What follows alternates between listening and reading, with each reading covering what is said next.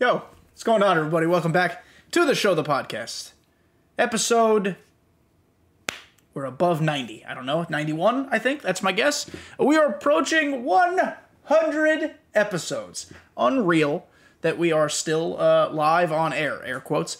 Not sure what the plan is for episode 100 yet. I do want to do something, at least that I deem special.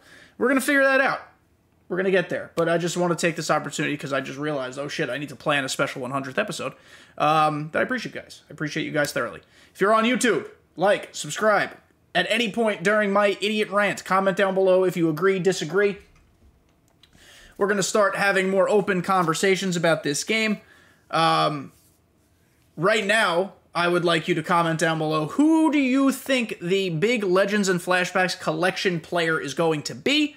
It's coming out on June 3rd. That's this upcoming Friday, so let me know who you think it's going to be. That's a good jumping off point into what we're going to talk about today. So last week, we talked a lot about what you need for, or what I think you're going to need for the collections. We've learned some more information, so in some ways, this is going to be last week's episode 2.0. We're not going to go through every single collection again, that's not what I mean, but this looks like it's going to be potentially one of the biggest content weeks of the year. Things change, we don't know what's coming out in the future. Postseason content is often quite good. Finest is always a good content drop. But I think this is at very least the best content drop we're getting so far. So let's talk about it. Here we are again looking at the good old calendar. Roster update, thing of the past. How many stubs did I make from it, you ask? 0. That's fine. I'm not good at investing. Last year I got decent at it, and then right as I got decent at investing, they changed market values. So I'm just fucking, I'm not even gonna bother. I'm just gonna find ways to make stubs another way. Summer Circuit qualifiers, those were this weekend. Congrats to all who played well or who had the balls to sign up and try. I do not have said balls, so I did not give it a shot. I don't like playing Legend. I've played one Legend game this year. I won it, and I'm hoping to not play another one for a significant amount of time. But the content coming this week. New content coming the night I'm recording this, Monday. Happy, or I guess you don't really say Happy Memorial Day, but thank you to veterans who have served. Thank you to those who have lost their lives, who have family members who lost their lives. We should take Memorial Day as an opportunity, yes, to enjoy the time with our loved ones, and if you choose the barbecue, go for it. I'm going to go barbecue some burgers and dogs after I'm done recording. But, you know, Memorial Day is a day to remember, so just keep that in mind. But Memorial Day, 6 p.m. Eastern Time, 3 p.m. Pacific Time. New rank season begins. New World Series awards. Takashi Legend pitcher Greg Maddux. An awards legend hitter. I believe it's MVP Reggie Jackson from his days with the Oakland Athletics. As of recording, I have not seen attributes yet. I don't think we will probably until the cards come out. I think the pick, in my humble opinion, is Greg Maddux. Greg Maddux cards suck almost always. Reggie Jackson has a better swing almost always. Like, almost always being a more useful card is what I'm intimating. But with the new Takashi collection that is coming, as you see on the calendar, the next day, May 31st, Tuesday, you're going to want to have Greg Maddux because you need to collect every Takashi card. Yes, every single one, not just the original 5. They announced that you need to have the original 5, plus Joe Morgan, plus Delgado, plus, and now Greg Maddux. I might even be, let's actually look to make sure I'm not forgetting anybody. Takashi. Oh, and Trevor Hoffman. Yeah, so you have to have all 8 of those, plus Greg Maddux. 9 of them. And we think, based on the clue given, it's going to be a Takashi Babe Ruth. And my guess is because we have a 97 Carlos Delgado here, and the last collection that dropped with the game was 96 Joe Mauer. I think we're getting a 99 Babe. I think this is our God tier Babe for this year. Just a guess. Could they give us a 97? Yeah, that'd be a little strange, I think. I think it's going to be a 99. Content's been a little silly this year. So as you can see, I have all the Takashis. Prior to the announcement Monday morning that you needed all of them, I only needed Joe Morgan and Vlad Guerrero. Those are the only 2 I did not have. So as soon as they made the announcement, I immediately bought Vladimir Guerrero because his price jumped up considerably after I bought him. It's leveled itself back out now. So if you're still trying to get him, now is a decent price to get him. It'll probably go up again when the collection drops, because people are going to see the Babe Ruth card and be like, oh, fuck, I want that now. So I would suggest, while it's in this low to mid 30,000 range, get the cards you still need. I don't mean to just single out Vladimir Guerrero there, by the way. Chase Utley, similar price. Ricky Henderson, similar price. Mickey Mantle, similar price. Randy Johnson, similar price. Trevor Hoffman, a little cheaper because he's going to be a free event rewind, and we should be getting a new event soon, too.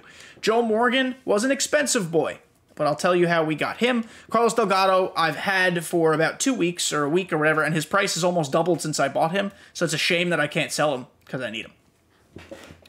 I was able to get Joe Morgan today, so I went, not flawless, I finished the BR program, or I finished the 100 points needed for the BR program, like a week after the whole thing came out. I chose J.R. Richard, because he was the most expensive one at the time, sold J.R. Richard, and turned him into multiple other second half cards, because I was trying to fill out my collections. J.R. Richard was not a card I was going to use, so that was my strategy there. I regret now not taking Joe Morgan. So I texted my group chat this morning with, friends of the show and friends of mine, Shane Payne, Chris Batflips, Filthy Rich, Slice, the whole crew. You guys, if you're in my Twitch streams, twitch.tv/kdjTV, you know them. Oh, speaking of, my busy season at work is over, finally. It's done. It's over. It's finite. Kaput. Capiche? So, no stream schedule, per se. It's going to change week to week, but we will have more streams, more, hopefully YouTube content, not promising that, hopefully that, but definitely more streams. So I'm coming back. The grand return. I'm here. I promise. So, I digress. Texted the group chat this morning. I was like, well, I don't have Joe Morgan, and I don't have any stubs. I'm about 75,000 now, 73,000. I literally had 800 stubs this morning. And I had a BR team that I had not played with yet, so it was 0-0. I texted the group chat, I was like, well, I needed to either go 12-0 or 12-1. If I go 12-0, I'll take Joe Morgan. If I go 12-1, I'll sell the 12-win reward and I'll buy Joe Morgan. So some fucking how I went 12-1. I called my shot, and I got Ronald Acuna Jr. Sold it, turned it into Joe Morgan and a couple other cards to fill out collections. So I went to uniforms on accident, went to stadium. There we go. So if you need Joe Morgan, save the stubs, poke around. Is it a great card, Joe Morgan? No. Would I be shocked if I saw people using it right now? No. This conversation is not about the Joe Morgan card itself, but at 80,000 stubs, it's a little expensive, but it's not a backbreaker. If you bought this card because you want the Babe Ruth, or if you're trying to save because you think you want Babe Ruth, just do it. It's worth it, I promise. I mean, hopefully, I'm going to have Babe Ruth pretty quickly. I don't think I'm going to be able to make a World Series run that fast. I'm not playing much tonight, so I'm not going to have Greg Maddux right away, but I'm hoping by the time tomorrow rolls around, or Tuesday day you're listening to it, maybe Wednesday, Thursday, Maddux is cheap enough that I can just snatch him. We go ahead. Babe Ruth is going to be nasty. Every year Babe Ruth's swing is disgusting. If this is his like true 99, his attributes are going to be fucking cracked. I don't think it's going to be as good as the 125s across the board that we got last year, because that card was dropped a little later. But Babe Ruth is generally a must. Like, he's generally a must-have in your lineup. So, collect your Takashis. You have a few days left to get a free Takashi in the Roy Halladay and Friends program path. As you can see, I have almost finished the program. It's really not difficult. I'm also not really stressing it much anymore because it's just these packs at the end, like these standards that don't really mean much. But at 340,000, you get a free Takashi card. This should have been our first indicator, or someone's first indicator that a collection was coming. You can get any of the 5 original base rounds, we can call them. The ones that were from the pre-order pack. You can get any of the 5. Choose one. If you have them all already, take one, hold it until the collection drops, and then sell it. But push for that. Push. I promise you can do it.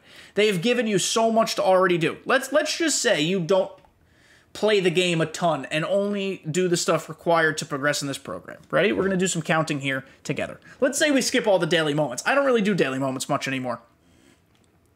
Featured program moments. 1, 2, 3, 4, 5, 6, 7, 8, 9, 10. That's 20,000 free XP right there. You could do this in an hour, maybe even faster. So 20,000 right there. Spotlight moments. 1, 2, 3, 4, 5, 6, 7, 8, 9, 10. Another 20K. It's 40K right there in 2 hours. Take you 2 hours to get 40K. We're going to skip these because they require gameplay. Collections. Easy 10K. That's 50K right there in 2 hours. Holiday and Friends Showdown. Another 20K. That's 70K. 1 try, 2 tries for the showdown. Easy peasy. Conquest, 30K. That's 100K XP for not a lot of time. This is an easy conquest. Doc Stethoscope Conquest. That's now 130K for an even easier conquest. You are basically a third of the way there, more than a third of the way there, in 5 to 6 hours, roughly. You guys can get this. Roy Halladay should already be owned. After that, make your way to 340. If you're going to grind, don't worry about grinding all the way to 500K. Fuck that. I personally, my end goal was shooting for was the Big Dog 3 because that's a free, potentially high diamond. I, of course, got hoed and got Francisco Alvarez. But go to 340K. Get your free Takashi because this Babe Ruth card is going to smack, and the sooner you get it, the more fun you can have using it in ranked conquest mini-seasons if you're an offline player, wherever you want to use it from. Next, we're going to go back to the calendar. Headliner set 18. I think they actually announced who that was, so forgive me, excuse me, while I look up on my phone. I believe they announced that earlier today. Excuse me. Phone ain't working. There we go. Oh, they did. So, forgive me ahead of time, gonna butcher his name. Headliner set 18 is 95 overall Future Star. Future Stars are coming, by the way. We'll talk about that more in a minute. Pittsburgh Pirates prospect Liover Piguero. Could be Yover Piguero. I'm sorry. I'm not trying to fuck it up on purpose. But highly touted prospect. Let's look at his profile a little bit, actually, right now as a team, so we can know what we're expecting here. Liover Piguero. Forgive me for not knowing anything about a Pirates prospect, but they're a dumpster fire, so I don't really know. Pirates top prospects. He's in Double A, it looks like. Good for him. Scouting grades. Hit tool, 55 out of 80. Power's a 50. Run is a 60, so it'll be pretty quick. He's an overall 55 prospect, so I don't know how we stretched to give him a 95 overall, but it's fine. Okay, so he came back in the Starling Marte trade. He's a righty hitter, shows the ability to hit the ball with outstanding exit velo and premium bat speed, giving him the chance to eventually be a plus hitter. Continues to get stronger as he matures and could also have at least average power, especially if he can figure out who he is as a hitter. Over-aggressive, that doesn't matter. I think everybody who plays MLB The Show is over-aggressive. Plus runner who has shown he can steal a base. Covers plenty of ground at shortstop. Okay, cool. So he's a shortstop. That's fun to know. My guess is this is going to be a decent headliner. I think we're going to see minimum 100 contact both sides. It might not be that balanced. It might vary a little bit. But I'm going to say minimum 100 contact both sides. Based on what I just read, it sounds like he's going to have like a 70-ish power on the 125 scale. I'm thinking like 80 speed, 83, 84, 85 fielding and shortstop. A passably good card. He's a headliner. I mean, he's not going to be the best card in the game. But listen, shortstop is kind of a weak position right now. Michael Young remains the top shortstop. And not even a lot of people, but some people don't have him. And those who do, like myself, don't even like him. So I'm running Cattell at short. But if you look at other shortstop options, it's Michael Young, Ernie Banks, Tatis, Corey Seager. I don't think people use Story. I don't think people use Wander. And then you go to secondaries. Jose Ramirez, maybe, but he's expensive. No one uses Santo. No one uses Suarez. No one uses that. Maybe Machado. Shortstop's a fucking dumpster fire of a position right now. Absolute dumpster fire position. So they're adding a shortstop. Super cool. June 2nd, Lou Gehrig Day. Today I consider myself the luckiest man on the face of the earth. Play a new program. Probably be like 50 program points like they have been. Maybe 100 if they want to get a little spicy, but I don't think so. With moments celebrating Lou Gehrig and 2 Diamond Player Rewards. So, I think we only have an 83 or 82 Lou Gehrig right now. I would imagine this is his 93 to 94 Lou Gehrig. Probably going to hit righties reasonably well. Not going to be great against lefties. With so many first basemen in the game right now, I doubt he's going to be usable. I'm curious who the second Diamond Player Reward could be. Maybe another Yankee. I don't, just a guess. I don't know if it's going to be Lou Gehrig Day. I'm interested to see how that program works. But that is on Thursday. Thursday, Lou Gehrig Day. So that's cool that they're going to give us content on Tuesday. I had to count days in my head. Sorry for the pause there. Tuesday, Thursday, and Friday this week. That's why I think this is such a big content week, because it's not all dropping at once. They're giving you at least a little bit of time to take a moment to do the content in the order, like in a reasonable amount of time in the order it's being released. You're not getting a new event, a new program, a Friday content drop with a big collection all in one day. That's so fucking overwhelming. That's the, you know, I say this making it, I know it seems like if you give a mouse a cookie, now he wants a glass of milk. I love how much content there is in this game. We can argue all we want about the order of which it's released. That's not what I mean. Volume of content I enjoy, but I will admit that sometimes it is overwhelming with how much, quote unquote, there is to do. I play every mode of Diamond Dynasty, with the exception of sometimes not many seasons. And to get all the cards I want to get, I have to play all the modes. So sometimes it does feel like a lot, especially when everything is on a timer. As in, you have 3 weeks, you have 4 weeks, this program was 2 weeks. The nice thing about player programs is they are endless, they live forever. But it's nice that they're giving us time to complete each thing. I will hope to have Lou Gehrig done the day he comes out, because Lou Gehrig is super cool.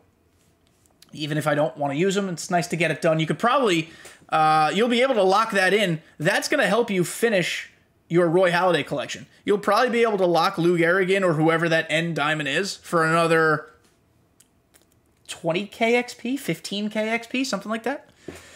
And then Friday content. So Friday content is the big thing. Friday content, big Legends and Flashbacks collection. Let's start with that, because the new featured program is a lot to talk about. The big Legends and Flashbacks collection. I told you last week to start preparing. You should have been preparing ahead of time. But I just want to pat myself on the back that I told you last week to prepare for it, and they announced it last week. So shout out to me. But I have some thoughts. This is strictly a guess. I'm praying it's not another first baseman. Excuse me, as I yawn. Oh. Fucking episode. At some point, I will record these with like just shots. I'll just mainline caffeine into my body at this point. It's not going to be a first baseman. Initially, I was thinking like, oh, Ryan Howard is the only one of the new legends, or one of the only ones of new legend, who has not gotten a new card upon or after initial release. Him, Justin Moore, no, kind of in that general that grouping there, because Jared Weaver just got a new headliner. Not a terrible card, by the way. It's not great, but it's not terrible. But too many first basemen, especially with the Lou Gehrig program the day before. I accidentally changed the screen. I don't think that's happening.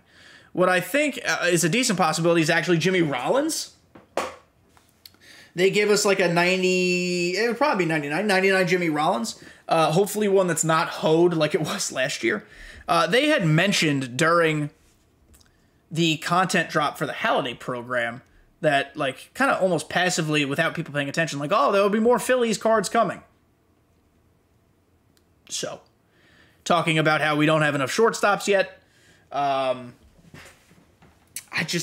have a feeling. I don't know if Jimmy Rollins is the type of collection award to get people all sorts of jazzed up, especially if it's as shitty of a card as it was last year. But Jimmy Rollins is another one of those guys. He's not a new legend, but he only has an 83 overall right now. Now is a good time to drop a good Jimmy Rollins card, because by the time the better shortstops come out, he will have had his time and he'll be phased out. That's how we talk about like content scaling. There's not all 99s are created equal. We know this. So early season 99s are different than late season 99s. Jimmy Rollins is a good early season or early cycle 99. Give me Jimmy Rollins now. We could fuck around with him a little bit for a month. Then we'll get all-star cards who will probably replace that, and so on and so on and so on. So that's my hope. Someone in that ilk. Doesn't have to be necessarily Jimmy Rollins exactly. It doesn't have to be a shortstop exactly. But it does have to be an early season 99 that is not a first baseman. Third baseman would be appreciated too. Third baseman would be super cool. Maybe now's a good time for an early season 99 George Brett. That'd be fucking dope. But I don't know. I don't know. Nobody knows yet. The other thing to talk about Friday is the new program is coming out. 30 players. Each team is going to get one future star. That's already been announced, which is why the headliner future star just makes sense. So I'm going to go back here to the Twitter machine. My phone froze. Only, as of recording, only the AL East has been revealed. So we have... Please hold. I'm good at podcasting, and I come prepared. LOL. We have... For the Orioles, Gunnar Henderson. All these cards, it looks like, are going to be 95 overalls. If there are reliever cards, they might vary a little bit, but looks like 95 overalls. Gunnar Henderson, 95, shortstop for the Orioles.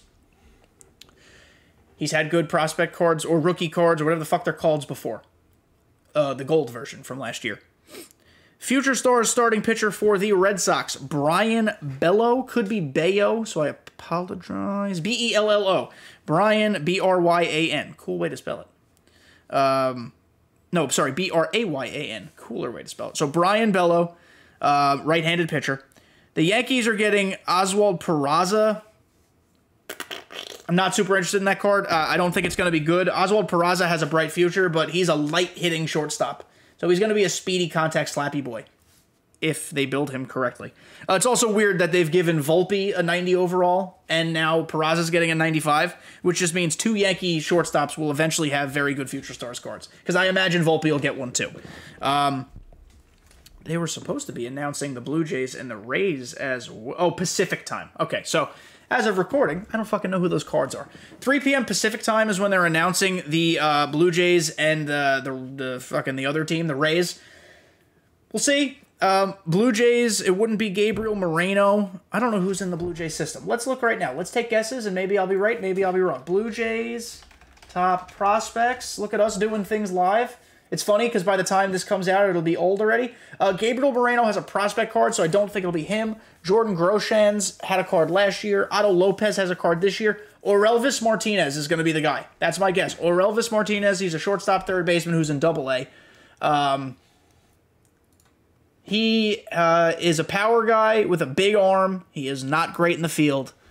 Well, he's a 45 out of 80 in the field. He'll be like a bronze to silver fielder. That's my guess. And then Rays top prospects. Shane Baz or Baz is technically still a prospect. I don't think that's going to be it. Vidal Brujan is not going to be it. Xavier Edwards is not going to be it. Josh Lowe won't be it. Greg Jones is a shortstop. That's now a lot of shortstop. Taj Bradley's a pitcher. Brendan McKay has had cards before, and he's kind of flaming out. This is a tough one. This is a very tough one. Usually they don't dive too far down the prospect lists either. You know what, actually? Josh Lowe might be a good one. I'm going to go Josh Lowe. He's 24 years old, so he's creeping up on not prospect status. He was in the bigs a little bit this year. He's back in AAA now. But he's good in the field. Projects to have decent power. Lefty bat, outfielder. Yeah, fuck it. We'll say it's Josh Lowe. I'm not going to... The goal of this is not to go through every team and predict. It's not what we're doing here. We're just doing the AL East because that's what's been coming out today on Monday. But I'm excited. Future Stars is a collection of cards that is often pretty controversial. Some people complain that their favorite team did not get the top prospect they thought. Fuck you. That's not a good argument. The argument I will at least listen to is, like, how are we going to give Oswald Cabrera, for example, or Peraza, sorry, Oswald Peraza, a better card than, like, I don't know, pick a shortstop who, like, they're going to give Peraza a 95 overall shortstop card 2 weeks after they drop a 93 Ernie Banks. oh, but Peraza's not better than anybody. I get it. I understand. The whole point of Future Stars is a projection. It's fun. It infuses youth into the game, new cards, prospects for you to pay attention to. It teaches you about what's coming through the pike in MLB. I think it's super cool. I'm excited for it. Plus, it's 30 new cards. I might be wrong, but I don't think they announced any information as to, like, are we going to be able to get all 30? Is it going to be like the first program where you only get 12 and some of them are choice packs and some of them are not? Some of them might be no cells. I hope they learned from all the feedback from that program and they don't make it that way. If I had to guess, you will not be able to get all 30 or pull all 30 out of the program. You will have to purchase some yourself. I don't know, though. So it's going to be interesting. I'm very interested to see attributes. I'm very interested to see positions. I'm hoping there are good starters. I'm hoping we get a reliever or two. It's probably unlikely to get a reliever or two, but, like, my starting pitching is fine. I have 4 superfractors. Thank you very much. But, like, Mike Messina, I love Mike Messina. He kind of gets hit a little bit on the higher difficulties. Shohei, I can't pitch with at all. It's just nice to have his extra bat in the lineup. He's hitting 258. Not great, but he's a pitcher, and his PCI is really tiny. Keuchel's actually nasty, but I have a feel like people are going to start figuring him out pretty soon. So I'd love to get some new pitchers. I also don't know how good Roy Halladay is really online, because I haven't actually used him in ranked yet. A lot of event, and he's 12-0 in events and things of that nature. But you're not always playing good people in that. So I'd love to get some fresh stuff. Shortstop and third base are my key priorities here. Outfield help is on the horizon with Babe Ruth. Maybe some guys who have some speed that I can take fucking Juan Pierre off my bench because he's otherwise useless other than his speed. But yeah, guys, listen, this is a massive, massive, massive content week. All this to say, too, a new event on Wednesday. So, like, there's so much shit happening this week. Okay? So, I wish you all the best of luck in your collections. I hope you guys are prepared. We will talk. Listen, next week's episode, basically, we're just going to talk about all the shit, all the content, like, as a look back. Like, here's all the content that dropped. Here's what I think about it.